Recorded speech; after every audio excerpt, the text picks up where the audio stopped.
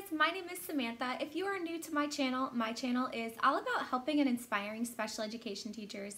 If that interests you, then make sure to click the subscribe button and hit the little bell to be notified whenever I make new videos. If this video helps you, please give it a big thumbs up. Today I'm going to be sharing my scavenger hunt ideas, and all of these scavenger hunts are linked in the description of this video. We all know what scavenger hunts are, but did you know that you can make them academic with basically any topic? So I'm going to be sharing some of the scavenger hunts that I've created that are all based around math topics because you all know I love teaching math. I'm going to give you guys a little bit of a secret.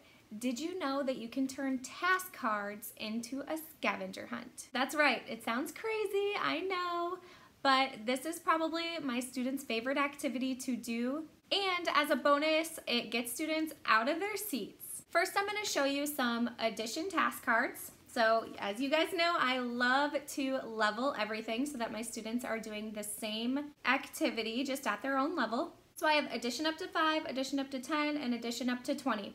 What I do is I will hide these task cards around the room. I might tape them on the walls, put them underneath things, and I will tell my students to go look for a certain color. Then I have a recording sheet like this. This is actually my fraction recording sheet, but I have an addition one also, where students will take their recording sheet around the room and they will solve the problems on the task card. What you also can do, you can put this on your smartboard and have students fill this out on the smartboard. If they find number 1 first, they will run up to the smartboard and write in the answer to number 1. It's kind of a fun way to make things a little competitive. So the options of ways to use task cards are definitely endless. I'm going to show you a couple different examples. So here are fraction task cards that students can search around the classroom for. And of course we have counting coins. I love teaching money, so here's mixed coins. Here is counting same coins. I have a ton of money task cards available on my Teachers Pay Teachers store. Next dollar up, making change, do I have enough money, counting dollar bills, basically everything you can think of. Make sure you check that out. Lastly, just some other task cards I have are telling time. I hope that this gave you some ideas of ways to use task cards that make it more fun and interactive. Comment below how you like to use task cards with your students. All right, if you like this video, please give it a big thumbs up. Make sure you grab those task cards if you're interested in the description of this video. Make sure to subscribe and follow me over on Instagram and Facebook under the handle Activiteach. And